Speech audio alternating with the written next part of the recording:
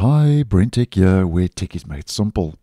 So earlier this month, I posted a video titled, "This is why Microsoft thinks you should be using a Microsoft account on Windows." And as I mentioned in that video, which will be linked in the end screen and down below, Microsoft had recently listed the benefits of changing from a local account to a Microsoft account. Now go check that video out if you'd like some more info. But just to let you know now that it seems that Microsoft now has completely removed the section from that article that showed you how to move from a Microsoft account to a local account, because they still gave you the option, as I mentioned in that previous video. And that section now has been removed completely from this post and this article. So yeah, they only show you how to move from a local account to a Microsoft account, where previously they had both options available.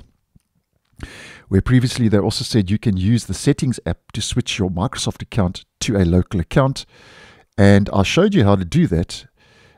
Just a quick recap: if you head over to our settings, Microsoft posted the guide, where if you head to your accounts page and you navigate to your info, yeah, you can switch from a Microsoft account and sign in with a local account instead, and then you can just walk through the process. So they've removed the section explaining this from this article and this post. So it really seems that Microsoft is really wanting Windows users to use a Microsoft account and not use a local account, because here we can see they just say you can use the settings app to switch your local account to a Microsoft account.